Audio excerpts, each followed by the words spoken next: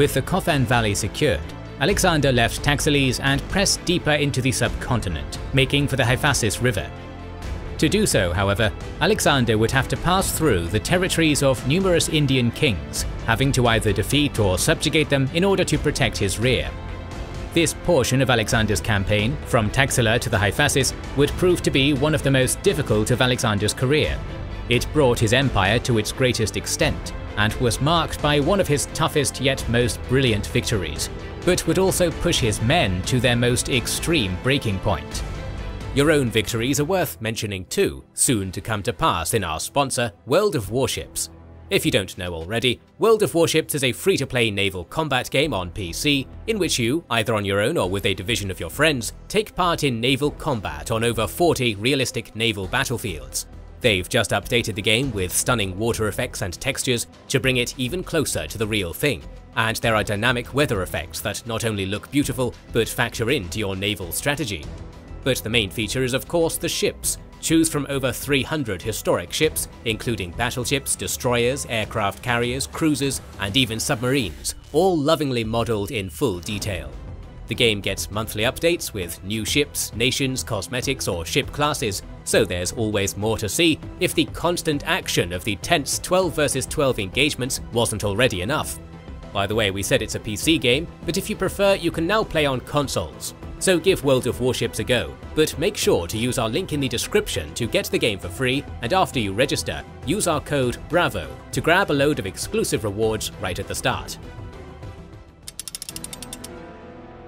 At the time, much of North India, where Alexander eventually planned to campaign, consisted of the powerful Nanda Empire, ruled by Dhanananda. His empire stretched from Odisha in the east to the Hydaspes River in the west, and was said to be able to field hundreds of thousands of soldiers. Before confronting this empire, however, Alexander needed to subdue the numerous kingdoms that lay between the Taxila and Hydaspes in order to secure his rear. Emissaries had already been sent to the local kings, notably Abisares and Porus, requesting tribute and that they meet Alexander on the borders of their kingdoms. Abisares submitted to Alexander, but Porus, king of the Pauravas, was more stubborn.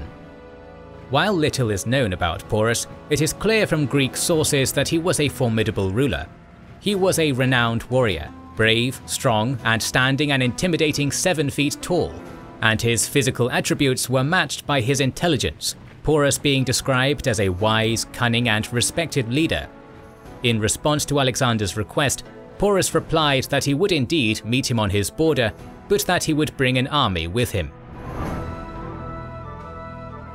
Never one to refuse a challenge, Alexander, amid the monsoon season, marched to the Hydaspes with a force of approximately 30 to 40,000 infantry, 7,000 cavalry, and 5,000 Taxilian allies.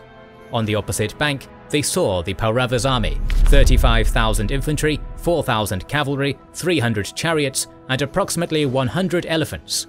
At their head, riding a large elephant, was Porus himself. Porus had chosen his battlefield well. The Hydaspes was wide and fast-flowing, meaning that any contested crossing, as Alexander had done at the Granicus, would be near impossible. He had further capitalized on his position by stationing his elephants in front of his battle line, knowing that their very presence would spook Alexander's horses and make any crossing even more difficult. Time was also on Porus's side. Abisares, though he had previously submitted to Alexander, had also promised to reinforce Porus. Alexander needed a quick victory, but with a frontal attack out of the question, a more cunning strategy would be needed. Alexander made his camp in clear view of Porus's men and sent out foraging parties.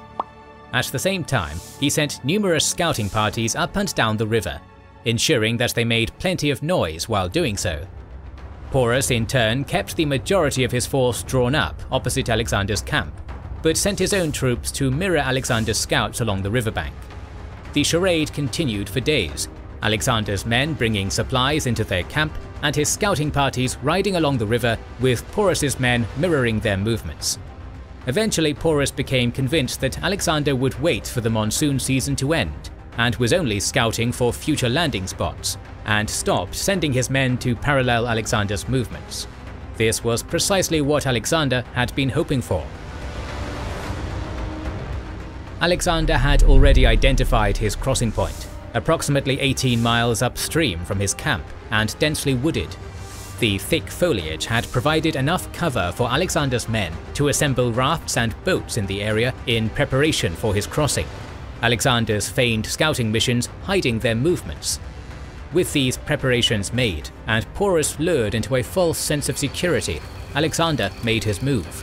He ordered the campfires to be kept burning, had his usual guard stationed outside his tent, and even dressed one of his companions as a double, and then, during the night, slipped away towards the crossing with 6,000 infantry, including phalangites, silver shields, Hydaspes, Agrianians, archers, and 5,000 cavalry.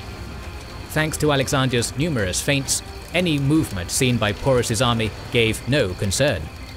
Craterus, meanwhile, was left in command of the majority of the army in camp, with Meleager and a force of mercenaries stationed between the camp and the crossing. The initial strategy was that Craterus's force would maintain the facade of the full army being encamped. Meleager's force would act as a further distraction by threatening a crossing, while Alexander would make the real crossing in secret and surprise Porus's force, hoping to lure the elephants towards him. Craterus would then also cross and catch Porus's army in a pincer, Meleager crossing where possible to join the fight. With his plans in place, Alexander's force prepared to cross. A thunderstorm swept through, threatening to derail the mission, but it soon died down, the heavy rain and cloud providing more cover for Alexander. His men crossed the Hydaspes to the assigned landing point. Upon completing the crossing, however, Alexander realized that he had made a mistake. What he had considered the opposite bank was in fact a large island, separated from Porus's bank by another channel of the river.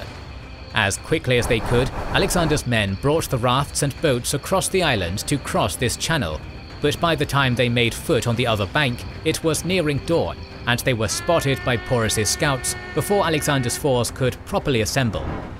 Though Alexander's previous maneuvers had allowed him to cross unopposed, his plan had been based on him having the element of surprise, and that advantage was now lost. He would now have to face Porus's force head-on, with only a quarter of his army. Porus quickly sent 2,000 cavalry and 120 chariots under the command of his son to engage Alexander's force while they completed the crossing. To buy time for his infantry, Alexander sent his horse archers to engage the chariots, splitting his own cavalry into numerous squadrons to surround the Pauravas, and charged. Fortunately for Alexander, the heavy rain had made much of the terrain almost impossible for Porus's chariots to maneuver in, and his men quickly gained the upper hand, killing 400, including Porus's son, before they retreated to the main force. They had, nonetheless, delayed Alexander enough for Porus to make his own preparations. Leaving a small force to contest any crossing from Craterus, Porus turned the majority of his army to Alexander, cavalry and chariots on the flanks, infantry in the center, and with his elephants in front, intending to use them to break Alexander's infantry formation. With Porus's army drawn up for battle and Alexander's initial plan of surprising Porus shattered, he recalled his cavalry, waited for his infantry to catch up, and formulated a new strategy. Alexander knew that the elephants would be the biggest threat to his army, and so, rather than attack Porus's center immediately, he planned to crush Porus's cavalry on the flanks first. In order to do so, Alexander split his more numerous cavalry into two parts. The majority, under his personal command, would attack Porus's left, aiming to lure all the enemy cavalry to that side of the battle, which would allow the second part, under Coenus, to flank around Porus's right and attack the Pauravas' cavalry from the rear. The infantry, meanwhile, would advance slowly, but with strict orders not to engage until they saw that Coenus's movement had been successful. After giving his men time enough to recover their breath from the river crossing, Alexander began his attack, launching 1,000 horse archers at Porus's left. While the Pauravian cavalry was thrown into disarray by the storm of arrows, Alexander led his companions and the bulk of his cavalry around to hit their flank. Just as Alexander had planned, Porus diverted his cavalry from the right to reinforce his left. Coenus now made his move, flanking the Indian right and circling around to hit Porus's cavalry in the rear. The Paurevian horse, attacked from two sides, soon broke under the pressure, retreating towards the safety of the elephants in the center. Porus began to move his elephants to attack Alexander's cavalry to try and save his left, but Alexander's horses were easily able to pull back before the slower elephants could engage them. Meanwhile, Alexander's phalanx had now closed in on the Indian center, attacking the mass of infantry, elephants, and scattered cavalry. The elephants charged the phalanx, but Alexander had already prepared his men for fighting the beasts. Where possible, the phalanx gave ground to absorb their charge, thrusting their long sarissas at the mahouts or aiming for the elephants' eyes. Agrianians and light infantry were also sent against them, some attacking with javelins, some chopping at the elephants' trunks and legs with axes and swords. Nevertheless, the elephants caused heavy casualties, trampling many, picking up and throwing men with their trunks, and impaling others on their tusks. It was a scene of utter carnage. The elephants, though, many of whom were wounded and terrified, soon began to desperately try and escape the chaos, rampaging back through Porus's infantry and causing still more casualties. Alexander and the cavalry, meanwhile, kept attacking the sides and rear of Porus's center, until Porus's army was completely surrounded, the phalanx pushing from the front, Alexander and the cavalry from the rear, and the panicking elephants running amok in the middle. Under such fierce pressure, Porus's men gradually started to break, fleeing through the gaps in Alexander's cavalry. By this point in the battle, Craterus and Meleager had crossed the river with their portions of the army, pursuing the routing forces. Though some of the Pauravas had broken, others still fought on, Porus among them. Surrounded by his personal guard, he fought bravely for as long as any of his men did, throwing javelins from atop his elephant. He was wounded numerous times in the fighting though, at one point almost losing consciousness due to blood loss, and was eventually compelled by his men to retreat, the battle now clearly being lost. Alexander, however, had been impressed by Porus's determination and bravery, and sent men after him, compelling him to surrender. Wounded as badly as he was, it is debatable how much say Porus truly had. Nevertheless, he gave himself up and was brought to Alexander. Upon being asked how he wished to be treated, Porus famously replied, "Treat me as a king." His request was granted. Porus was treated by Alexander's best physicians and was allowed to rule as a vassal king under Alexander. Alexander later even gave more land to Porus to rule. The battle had been one of Alexander's masterpieces, as it displayed his mastery of psychological warfare, as well as feints and logistical knowledge in effecting a crossing of more than 10,000 men in the night undetected. Once the initial plan had been foiled, Alexander also demonstrated his ability to devise a winning strategy under pressure and in moments.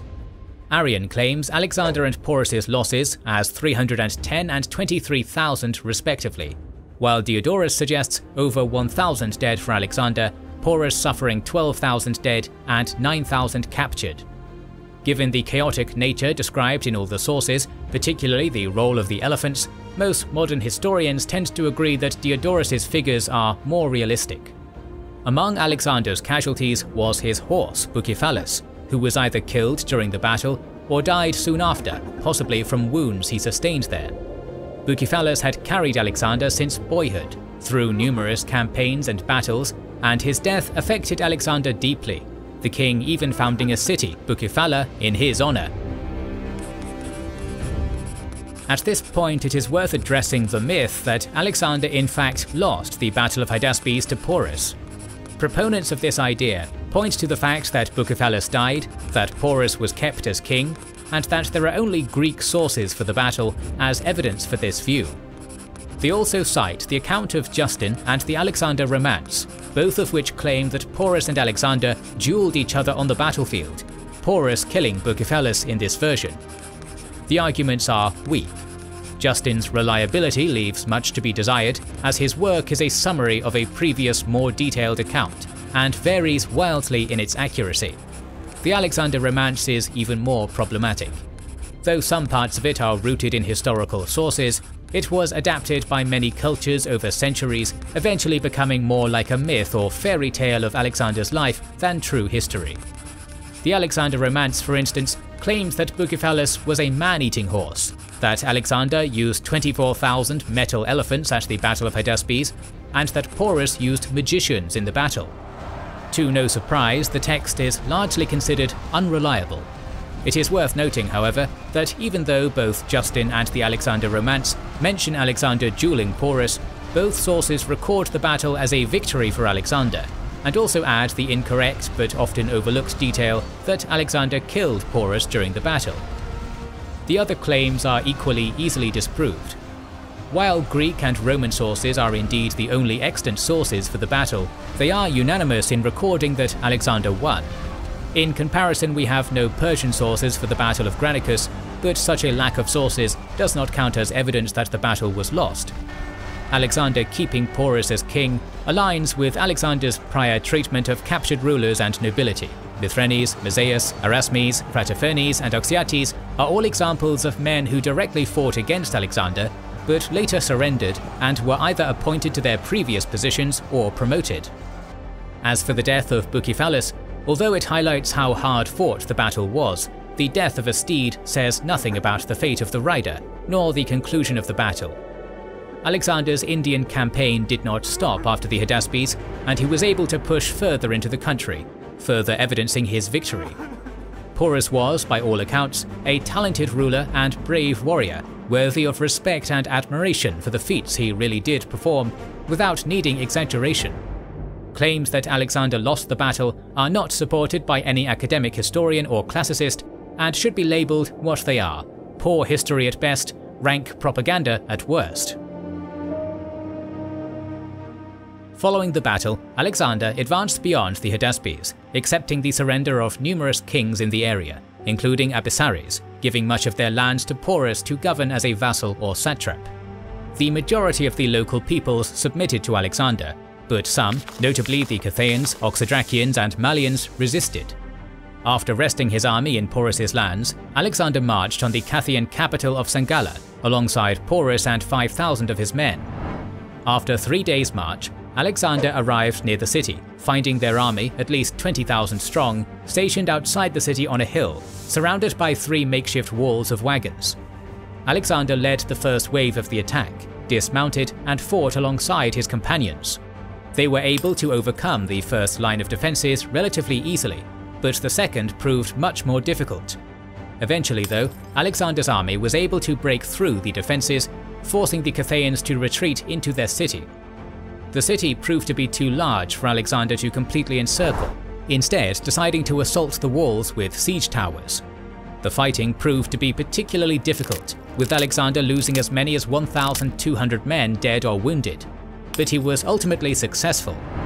Alexander reportedly took 70,000 Cathaeans as prisoners and razed Sangala to the ground, possibly as revenge for the comparatively heavy casualties he sustained.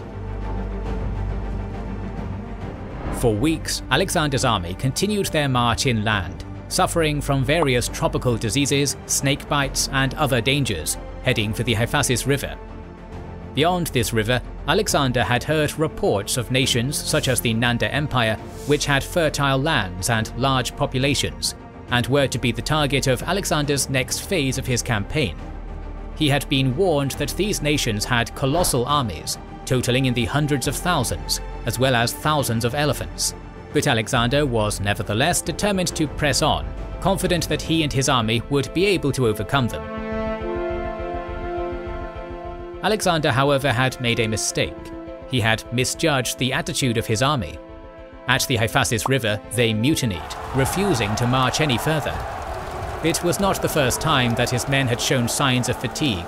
Similar concerns had been voiced following the death of Darius, but this was the first time they had point-blank refused to go on. Alexander appealed to them, assuring them that the rumors they had heard regarding the Nanda armies were surely exaggerations. He listed the nations that he and his army had conquered, imploring men to press on further to complete his grand strategy of conquering all of Asia, saying, "Glorious are the deeds of those who undergo labor and run the risk of danger, and it is delightful to live a life of valor and to die leaving behind immortal glory." The speech was met with silence. Alexander encouraged any man to speak their mind. saying that anyone who disagreed could feel free to say so. Still, there was silence. Alexander had always been loved by his army, but the fate of Cleitus and Callisthenes, who had both spoken out against Alexander, was perhaps still too close a memory. Alexander grew angry and annoyed, declaring, "Alone I shall persist in going on. Expose me to the rivers, the beasts, and those nations whose mere names you dread. I shall find men to follow me, deserted though I am by you. Go then back to your homes. Go in triumph after having abandoned your king. Here I shall find the victory of which you despair, or the opportunity for an honourable death." Some of his men began to break down in tears upon hearing this, but still no one said a word. Finally, Coenus, one of Alexander's finest generals, who had recently distinguished himself at the Hydaspes, spoke up for the men. He firstly assured Alexander that he and the men would, in his words, "go wherever you order, to fight, to incur danger, at the price of our blood, to hand your name to future generations. If you persist, we, even unarmed, naked and worn out, will follow wherever you desire." Coenus then pointed out, however, that after years of campaigning, their armour and weapons were broken and tattered, and that many were now past their fighting prime. They had lost thousands of comrades over the years, some to battles, some to disease, some to the weather or wild animals. Those that were left, Coenus argued, had earned the right to return home and enjoy the glory and riches that Alexander had brought them. Coenus continued, pointing out that Alexander had already won eternal glory, and that he risked losing it all if he pushed on with an army that was starting to weaken. It would be wiser, he reasoned, for Alexander to return to Macedonia, rest his men, and then begin a new campaign with a fresh army. Coenus' speech was greeted with applause and cheers from the men. Furious, Alexander dismissed them and stormed off to his tent. He remained there for 2 days, hoping that the men's attitude would change. On the third, when it became apparent that they would not relent, Alexander emerged from his tent to perform his regular sacrifices. He proclaimed them to be unfavourable, saying it was a clear message from the gods, and that as a result, he would lead the men home. It was clearly a face-saving act from Alexander, designed to give him an excuse to agree to the men's demands without admitting defeat, but none cared. His men were overjoyed, greeting Alexander with tears and praises, and the latter reconciled with the army. To mark the extent of his campaign, Alexander ordered the construction of 12 large altars, one for each of the Olympian gods. Alexander's campaign, originating in Greece 10 years earlier, finally reached its limit at the Hydaspes River in Punjab. Alexander had, in Arrian's opinion, finally allowed himself to be defeated, not by an enemy but by his own men. Alexander turned his army around and began the march back to the Hydaspes River. Shortly after this, Coenus died. Most sources say it was an illness that killed him, and no source makes any implication that Alexander was involved. Some modern historians, however, do consider it suspicious that Coenus died so soon after publicly disagreeing with Alexander, and suggest that Alexander may have had him killed as he had done with Callisthenes. Nevertheless, the army soon reached the Hydaspes, where a large fleet had been constructed to sail Alexander's army down the river in preparation for the journey home. However, although Alexander's campaign had reached its greatest extent, it was not yet over. The Malians and Oxydracians, who had previously resisted Alexander, inhabited land along the banks of the Hydaspes, and so long as Alexander had an army, there would always be more conquests. Thanks again to World of Warships for sponsoring this video. Get the game for free via our link in the description. The next episode of our series on Alexander is now in the works and will be released soon, so make sure you are subscribed and have pressed the bell button to see it. Please consider liking, commenting and sharing, it helps immensely. Our videos would be impossible without our kind patrons and YouTube channel members, whose ranks you can join via the links in the description to know our schedule, get early access to our videos, access our Discord, and much more. This is the Kings and Generals channel, and we will catch you on the next one.